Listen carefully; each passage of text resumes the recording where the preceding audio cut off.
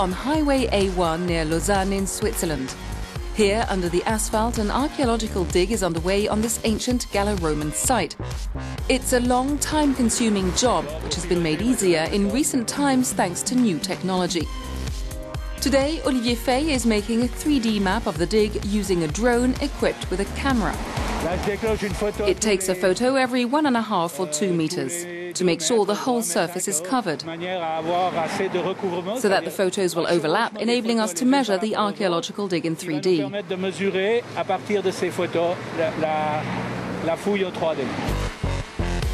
It's a true revolution for archaeologists and helps them save a lot of time.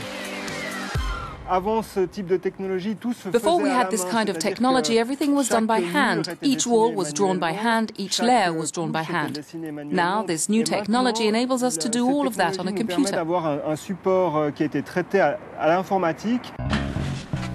It takes the drone just 10 minutes to take all the snaps needed. They're then processed by computer and transformed into highly precise 3D data. The photos are downloaded into a photogrammetry program, which allows us to assemble them. Here, each blue rectangle represents the position of a photo taken of the site.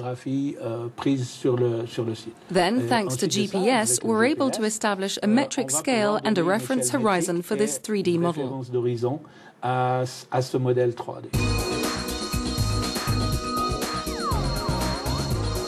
It's a precious tool for archaeologists, which also benefits the greater public. It's a very rich source of data for us, and it also means we can make these pictures more accessible to the public, put them on the internet for everyone to see how the dig is progressing. Michel is a prehistoric ceramics specialist. He also has a passion for new technology. He wants to share his passion with visitors.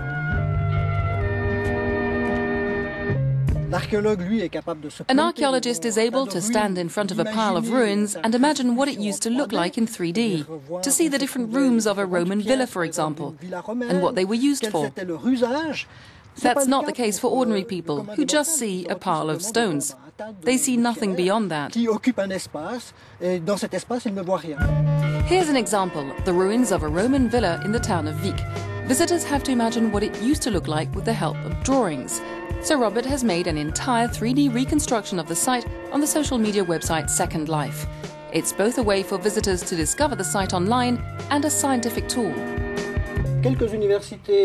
Some English and American universities make use of this technology to visualize ancient sites, thanks to these digital models which are easy to handle.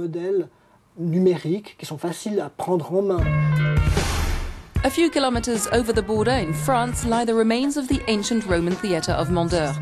Here, visitors are able to go on a visual journey back in time thanks to a simple tablet. What we have on this tablet is a 3D digital reconstruction of the theatre, using GPS, so that when we stroll through the theatre we can see how it used to be, in 3D. So we can see, for example, that the surrounding walls were around 10 or 15 meters high. It gives you an idea of just how large the theatre was. How a little imagination, assisted by 21st century high-tech, can help mankind understand a great deal more about the past.